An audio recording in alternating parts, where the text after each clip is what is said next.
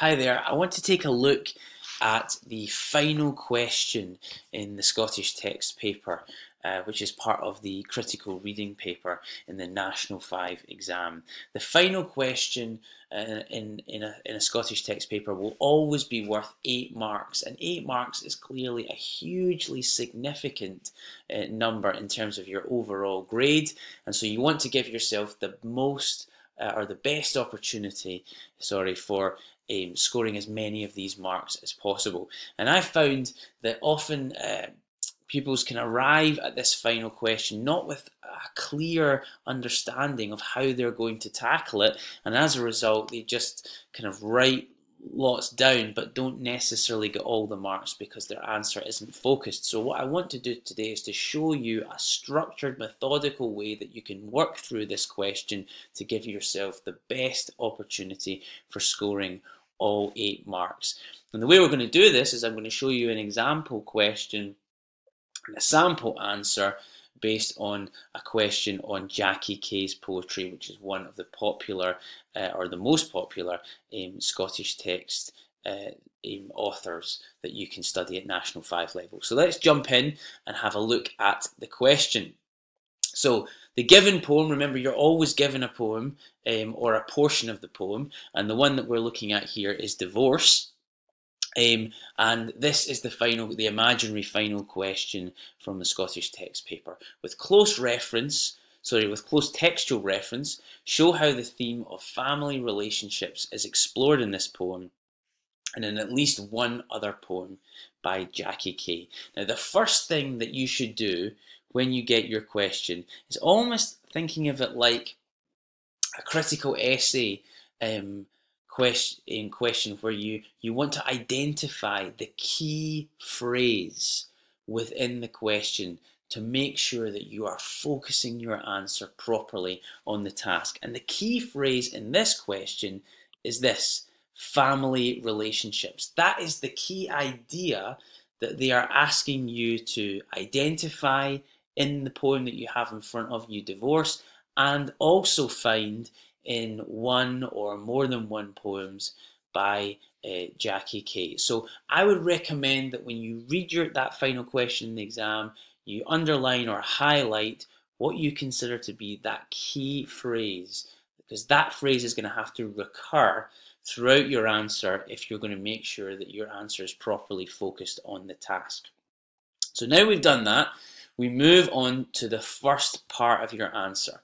And the first part of your answer concerns this commonality. And what I have done, you'll notice, is I have put a heading and I've written down commonality. And I would recommend that you do the same, that the first thing you write down in any answer to a final question is the word commonality, because what that does is it signals to the marker that you are answering this in a logical and structured way, and it makes it easy for the marker to find the marks in your answer and to award them to you. So commonality as a heading I would recommend is a good place to start.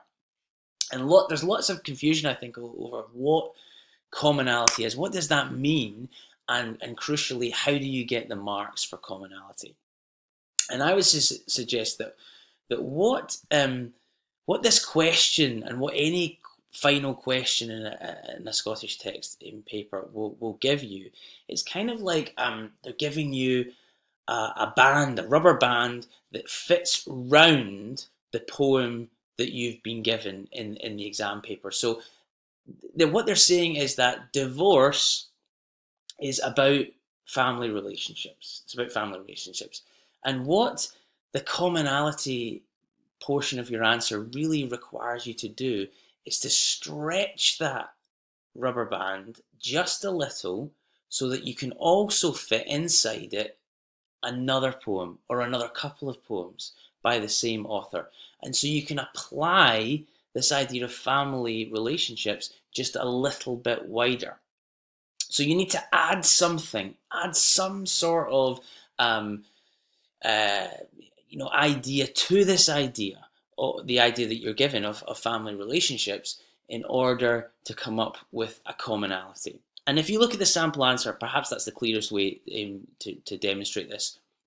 you'll see that what I've done is I've mentioned divorce, which is the given poem. So I've said in divorce and bed. So I've mentioned straight away the other poem to which I'm going to refer, and the other poem that I'm comparing divorce to. So in divorce and bed, Jackie Kay explores the theme of family relationships. Now there you can see that I've just lifted that phrase directly from the question. But I need to enlarge that idea just slightly so that it now contains both divorce and bed. And so what I've done is I've added in this little phrase, that are strained.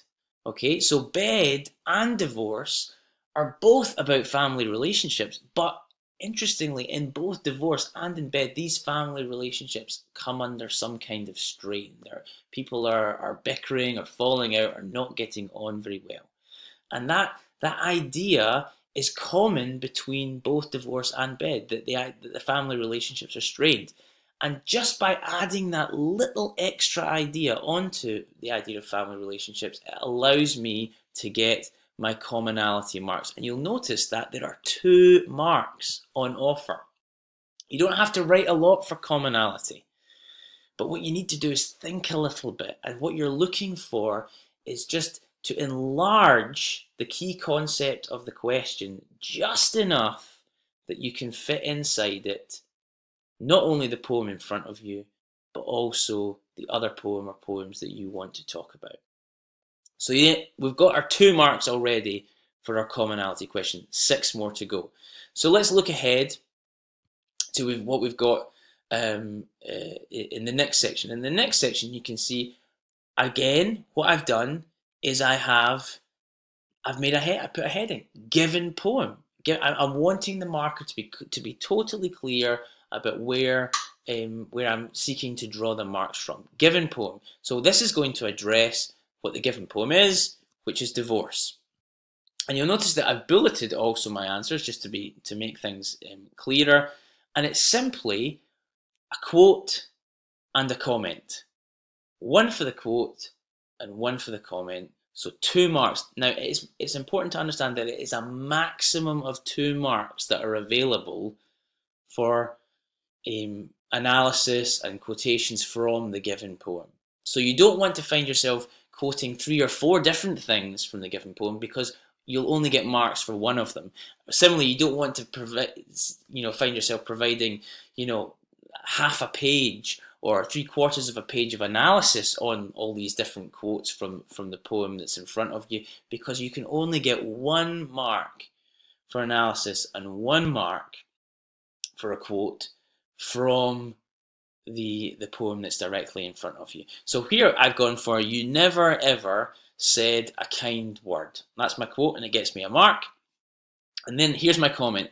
Use of absolute terms suggests the limited and immature perspective of the speaker, revealing the source of the strain within the parent-child relationships of this family. Now, I want you to notice that this analytical comment uses virtually the same phrase as we used in the commonality paragraph, and that phrase was present in the question, because we've got to focus our analysis on answering the task. But we have also used the keyword strain, which was the phrase that we used to just enlarge the key concept enough that we could get the marks for the commonality. Now, these two phrases, family relationships or relationships in a family, and strain or strained or something like that, these phrases have to recur in all of my analysis if I want to make sure that my answer is focused appropriately on the task. So that's my 2 marks for commonality, and then my 2 marks for the given poem. So where are my other 4 marks going to come from? Well, my other 4 marks are going to come from my analysis of the other poem. And you can see that, again, what I've done is I put the heading, other poem, bed, just in case there was any doubt as to what I was going to be answering on. And you can see that all it is just 2 quotes and 2 comments. And I've bulleted them again to set them out in an orderly way. So from bed, I've got this expression, we didn't talk, or we didn't tack anymore, mere.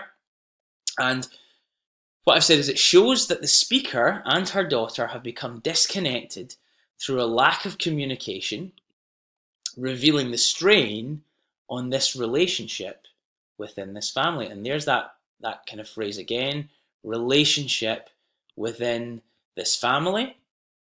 And we've also got our keyword there. Sorry, we've got our keyword, which is, if I can get this to work, strain. There we go.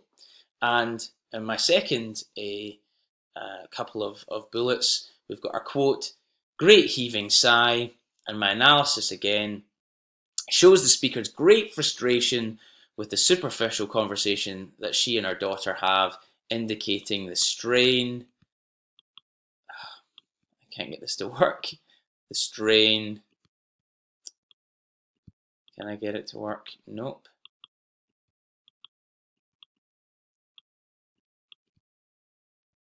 Let me see if I can get it to work.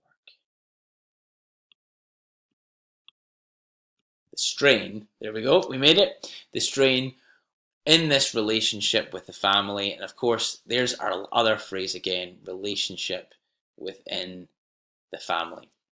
There we go. So you put that all together, 2 marks for the commonality, 2 marks for the given poem, and 4 marks for the other poem that you know, or poems, because you could potentially get 2 marks from bed and perhaps 2 marks from another poem that you studied by Jackie Kay. But this is a very structured, orderly way of setting out your answer. And setting out your answer this way will give you the best possible opportunity for scoring all 8 marks, which in the context of your whole exam could be hugely significant. So I hope that you understood that. I hope you get it, and I hope you're able to apply it to get the best possible mark of which you're capable in the final exam. All the best.